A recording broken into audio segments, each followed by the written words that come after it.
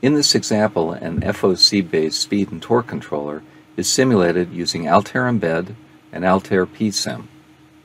Embed is used to model the FOC controller sections and PSIM for the motor converter sections.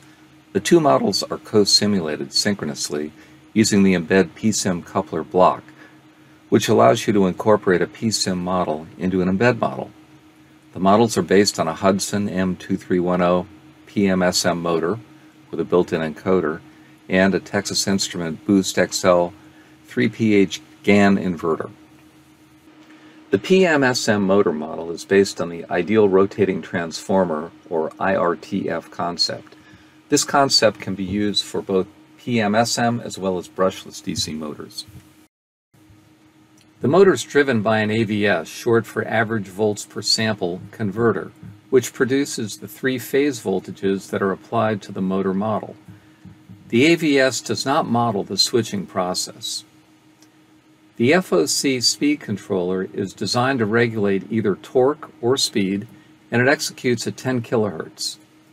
Navigating into the FOC Speed Controller block, the current regulators for the D and Q currents are contained in the current controller block. The SVM, or Space Vector Modulation block, applies a modulation technique that improves DC bus voltage utilization by about 15% and reduces total harmonic distortion. The speed controller block is closed around the IQ current loop. The green crosshatch on the speed controller block indicates the block is configured to operate at a different update rate. In this model, we'll be using 1 kHz. Next, we'll make sure the model is operating correctly. The polar plot to the right is the result of applying the Clark transform to the three-phase voltages produced by the converter. When the motor is at rest, the current vector points vertically upward in red, and the flux vector points horizontally rightward in brown. The FOC maintains a 90-degree difference. As the current increases, the current vector amplitude increases.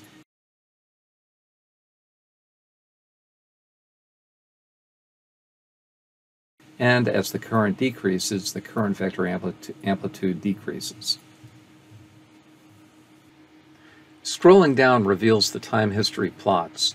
The top plot is the phase A voltage in red and current in blue.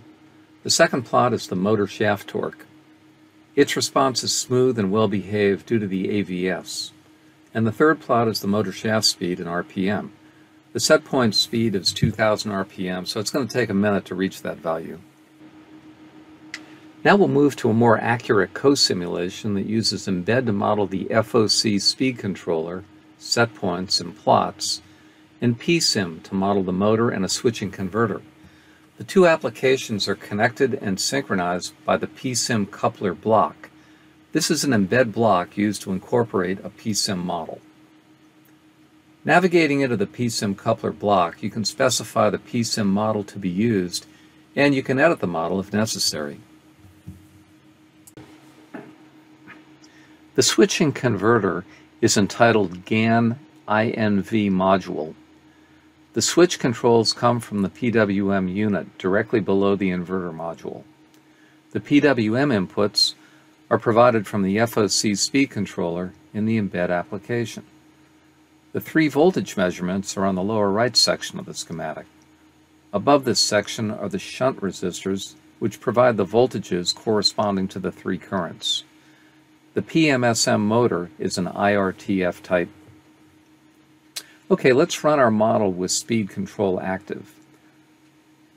On the polar plot, you can see the switching behavior in the red current vector. As the speed increases, the torque ripple increases.